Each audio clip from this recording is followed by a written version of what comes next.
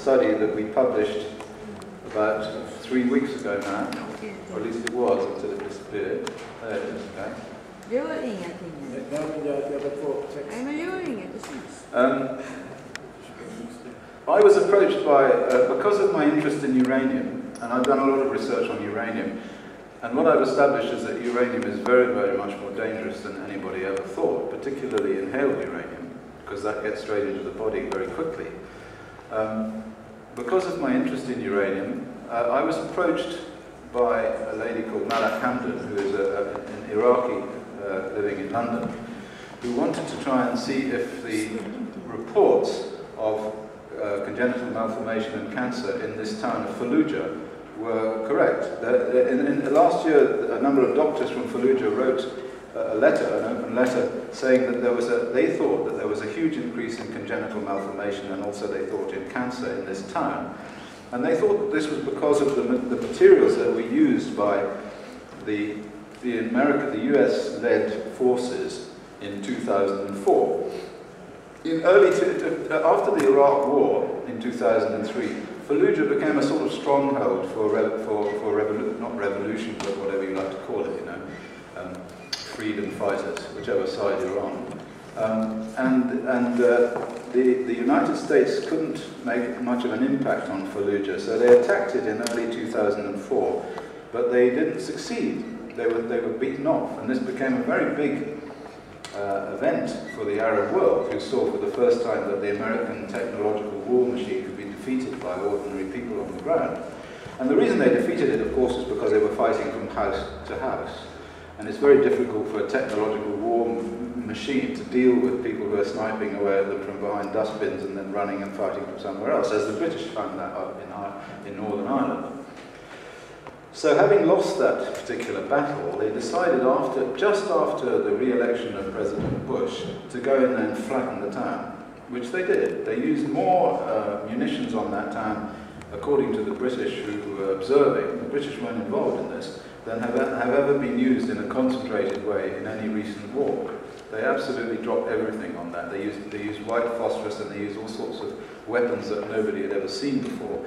And the deaths were horrific. The doctors reported injuries. I've got photographs, which I haven't got time to show you, but scary photographs of the kind of thing that was done. And some of these weapons were very peculiar, and some of the illnesses were very peculiar. For example, people were found who were burned, completely burned, and yet their clothing was intact. So there's some weapon that appears to burn the people, that burn the body, but leaves the clothing. And there are a lot of other ghastly things that we saw in pictures and reports and so on. But unfortunately, anecdotal, in the real world, in the world of science, anecdotal evidence is not sufficient. And of course, the Americans, when asked about this, they said, we have no scientific evidence that there's any problem, that there's any increase in congenital malformation, that there are any increases in cancer. So Malak asked me if there was anything we could do. And I said, well, yes, we can do the kind of study that we did in Northern Ireland, in Carlingford, on the map that you didn't see, because somehow it got swallowed into the machinery. We can go and knock on doors, and what you do is a really simple epidemiological study.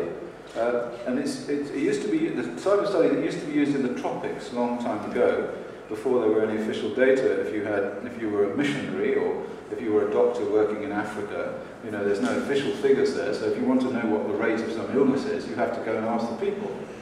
So you need to have a database. You need to have a group of people that you study, which is a sample from the population.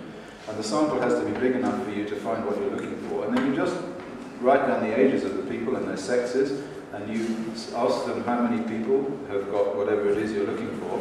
And then you have a rate. So you have the rate of bilharzia per 1,000 population, or a rate of cancer per 1,000 population, or whatever. So it's not particularly difficult to do this, although it's a little tedious. So I said to her, I'll devise a questionnaire, and you get in touch with your people in Fallujah, and we will administer the questionnaire, but keep it secret, because nobody's going to want this to come out. The Americans in particular closed off the city after the attack. They wouldn't let journalists in, they wouldn't let doctors in, they wouldn't let the International Atomic Energy Agency in to see if there was any radioactivity there. And then they slowly bulldozed all of the debris into the river, the Euphrates River. So nobody had been in there, and if you went in there, the BBC sent a journalist in there, and people were threatened with being killed, and people were kidnapped, and they were afraid to be shot, and so this is quite a heavy place. But we managed to get 11 people in there who were looking at the rates, and they okay. This is, and these are. Oh, we seem to have jumped down now. Was there a chart before this one? No, there wasn't, but I was going to talk about what we found. But anyway, it's all right, we can do this. I've got a... yeah, okay. Well, in the end, we managed to get to 700 houses, and we managed to get a database of 4,800 people across the whole age span. And this is the breakdown of the ages of the people that we had reporting. And these are the number of cancers that were reported, and the number of infant deaths that were reported. But if we go back up to the abstract row, and then I can just tell you what the results are. This is the abstract here, up a bit there, right? Okay. Well, what we found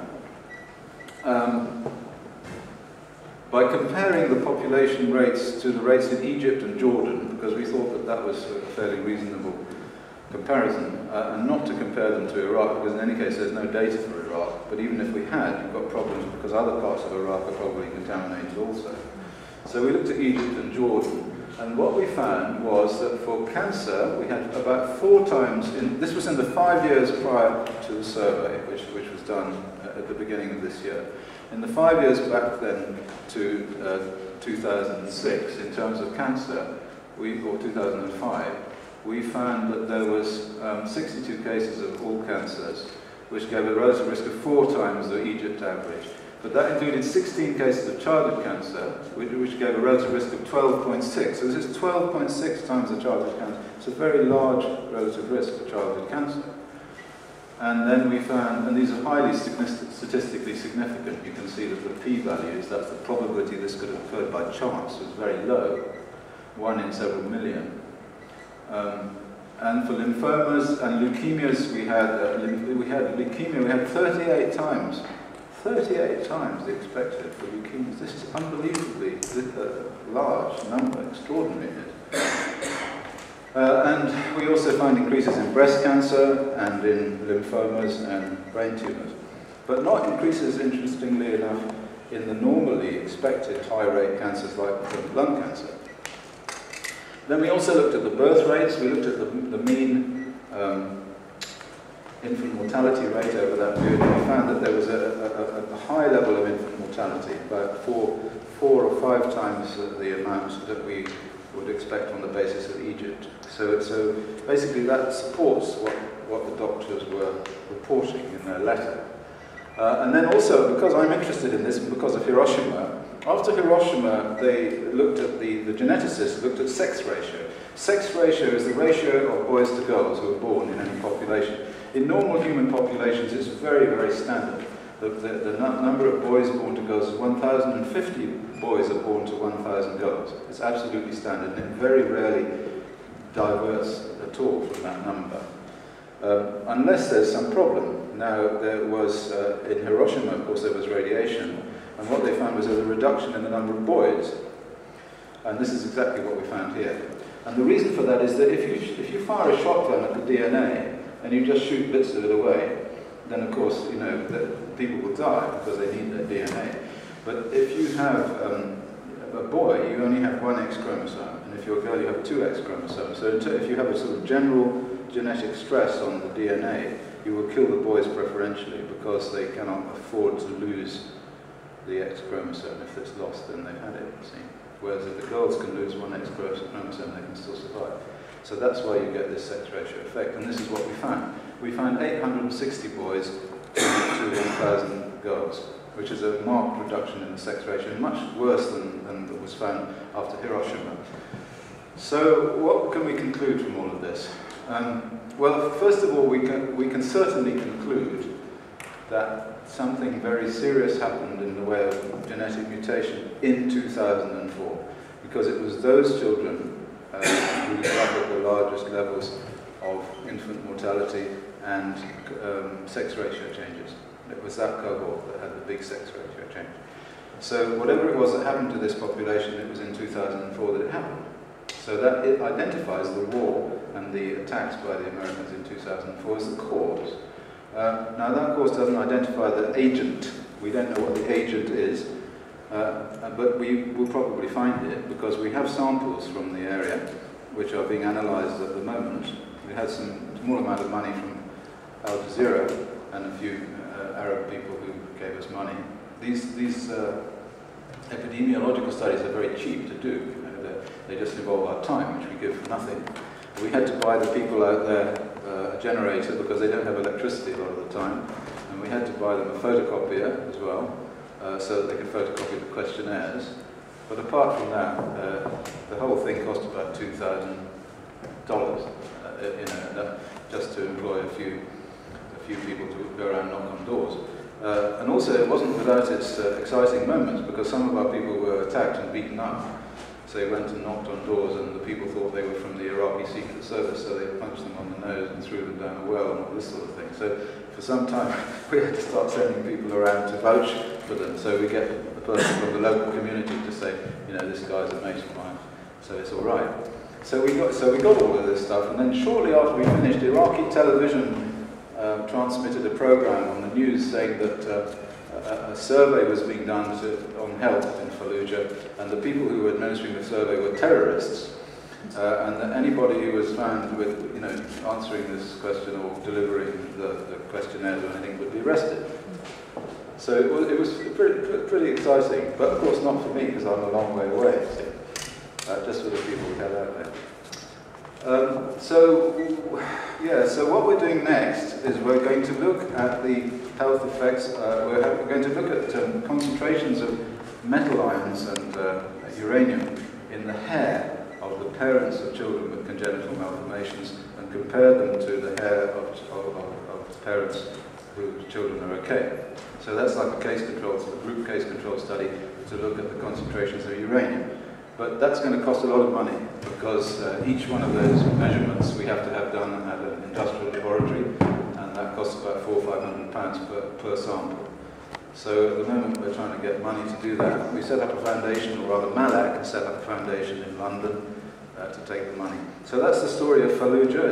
It's all over the internet, and I've been interviewed by Russia Today and you know, BBC and Al Jazeera and Italian television and so on.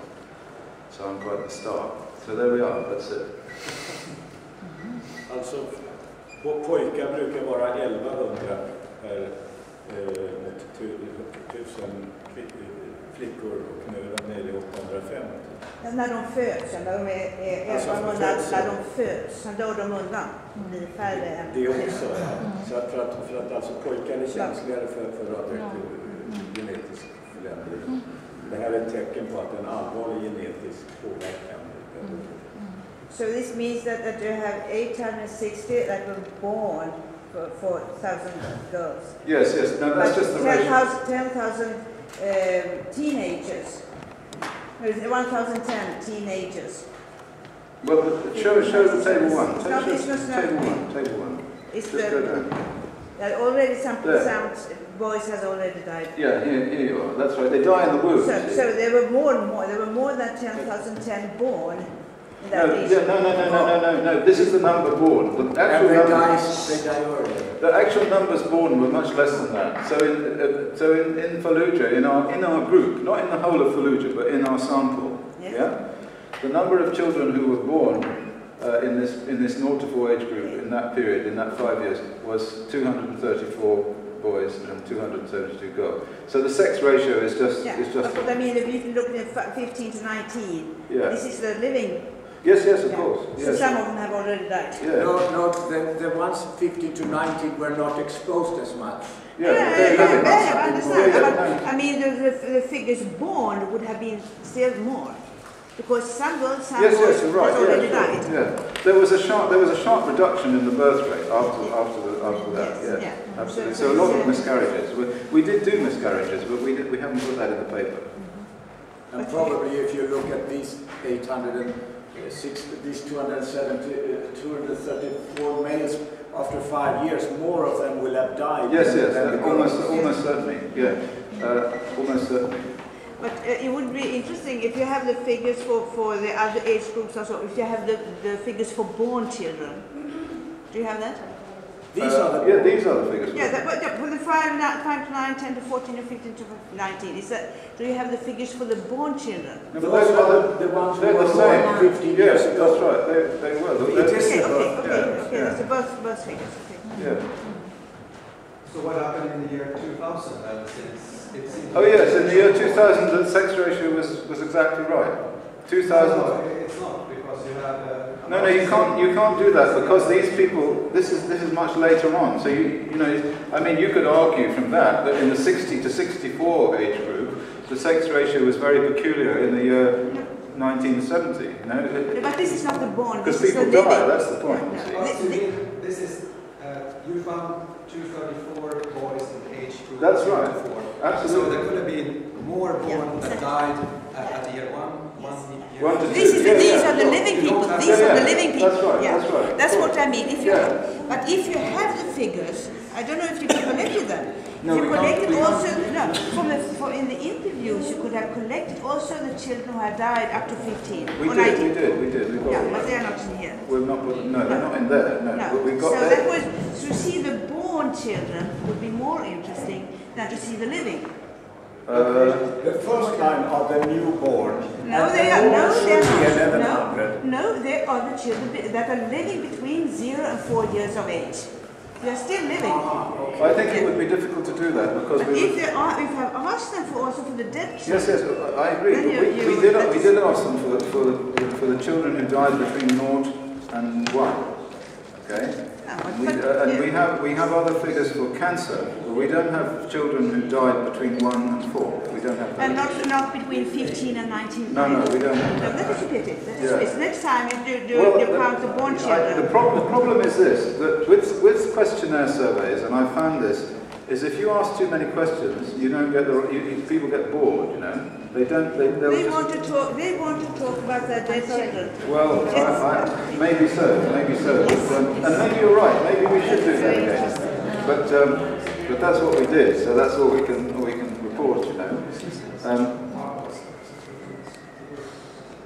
So thank you so much. And any questions? Yeah, there were some. This guy's got a question.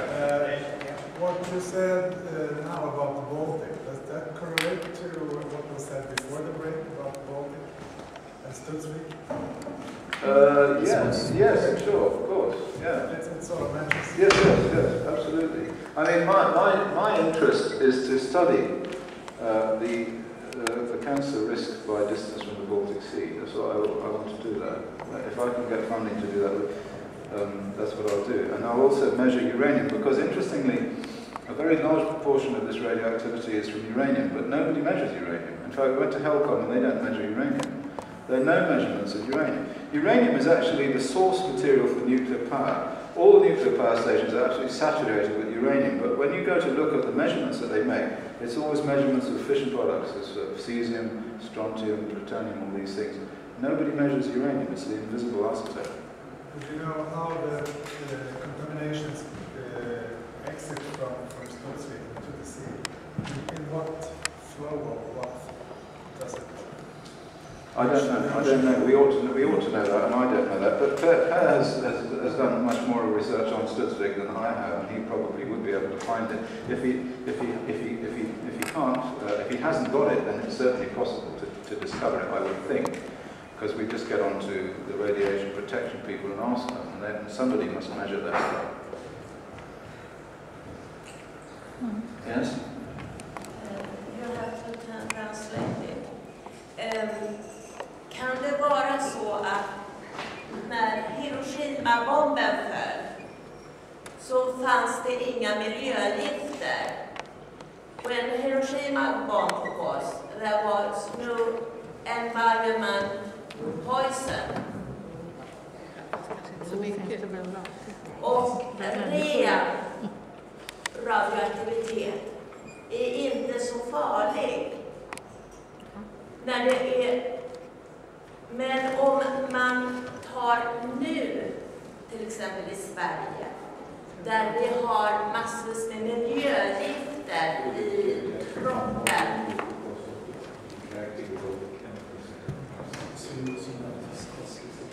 So today the radioactive will not be... Man tar radioaktivitet, så öppnar det upp cellen så att det blir mutation i cellen lättare. Yes, this was an idea. Och i Tjernobyl, där har de ju tagit en film alldeles nyss, där djuren och växterna levde bra. Kan det vara så att radioaktiviteten inte ger så mycket mutationer i det förbjudna zonen, där inte några miljögifter besprutar jorden? Men svalor som kommer utifrån och har miljögifter i sig, de blir sjuka i det radioaktiva.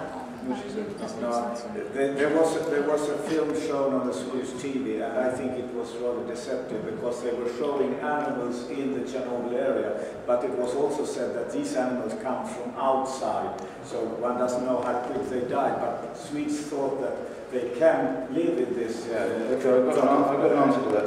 There was a big study last week. Last week, if you look on the internet, you type in Chernobyl animals.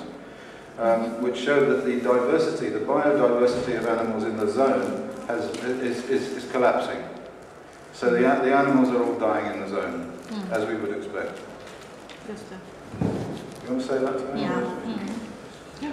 Alltså det visar att antalet arter håller på att minska och de dör undan. Så att det du inte fattar var att de flesta av de där djuren de visade, de hade sugits in av ett vakuum när det inte fanns några djur som åt växterna och så vidare. Så att det gäller ju inte för växter. I början så dog ju allting ut. Ja, men de djur man ser, de har kommit utifrån och sen dör de undan och hela tiden är det ett vakuum där alltså det finns mat för djur som kommer utifrån och då ser det ut som det finns... Anyway, I'm sorry, but we have to go on. Two guys here. You haven't mentioned alpha and beta radiation, and in Sweden we learned that alpha radiation is the most dangerous internal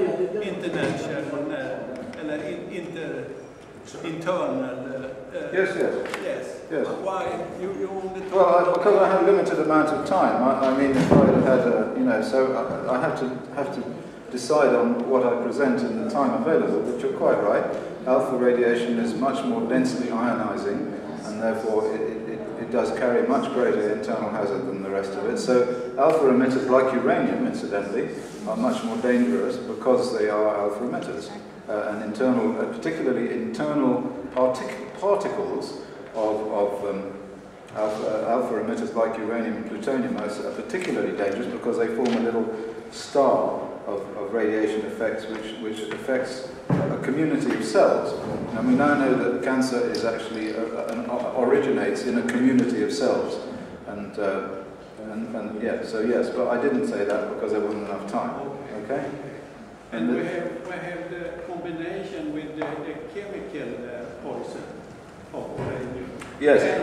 Well, as far as that's concerned, I think the chemical effect of uranium is a radiological effect, which I didn't have time to talk about. But one of my discoveries, which has now been shown to be true, and which is shown on the cover of this book, in fact, the picture on the cover of this book shows a uranium particle which is being irradiated by gamma rays. And because uranium absorbs more gamma rays than tissue, in proportion to the fourth power of its atomic number, the atomic number of uranium is 92. So 92 times 92 times 92 times 92 versus water, which is 8 times 8 times 8 times 8, makes it about 500,000 times more likely to absorb a gamma ray. And then it emits these little photoelectrons. And these photoelectrons are then emitted into the local area of the uranium particle. And in this case, the uranium particle is always on the DNA, because DNA and uranium binds to the phosphate of the DNA very, very strongly. So this is this mechanism has not been incorporated into radiation risk, and I think that is the origin of the chemical effect of uranium. It's not a chemical effect at all. It's a modulated radiation effect due to the high atomic number of uranium. And lead would have the same effect, and so would gold, and so would platinum. And in fact, that's probably how the platinum complexes that are used for cancer therapy work. Because they bind to the DNA, and then they suck in the gamma radiation, and they shoot out the photoelectrons.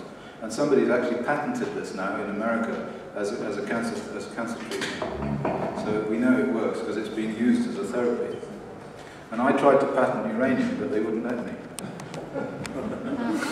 No, they wouldn't let me because you're not allowed to patent things that can help people, you know, in hospitals. It's any therapeutic substances, and you cannot patent them. But I didn't want to patent it anyway. I just wanted to put the patent application in so it would make it clear that this was happening, you see. So it was a little bit of a Trojan horse. Yeah. Now you changed the slide, so I would like to see that table again. We don't have the times, I'm sorry. So, brief question. Why do you have an average of 2 years before Chernobyl and then 4 years after? Why not 2? Because we only had the data going, oh, Chernobyl. Oh, I see. The breast cancer in Sweden.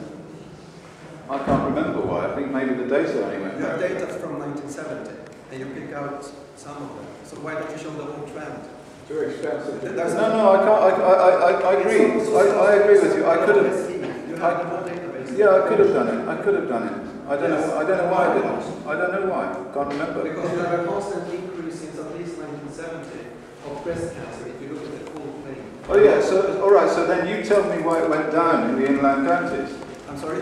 We can do it today. Then if there's a constant trend going up, why is it going down in the inland counties? Well, yes. are you seriously saying that it was beneficial to have the Chernobyl accident for people, for women living in Jämtland? No, what I'm saying is that the main effect is an inhalation effect from coastal communities. But your list does not contain Gotland. What? Your list did not contain the county of Gotland, which to my knowledge is pretty much... It's in the sea. It lies in the sea. It's an island. Yes. Isn't it? I don't know. I just chose what I saw on the map. Gotland is not a land, Gotland is a coast. I mean, Now put together with It's in the Stockholm. database. And oh yes, I know why. I left out Stockholm, didn't I? But the reason is Stockholm you have included. have I got Stockholm? I don't know. You didn't have your...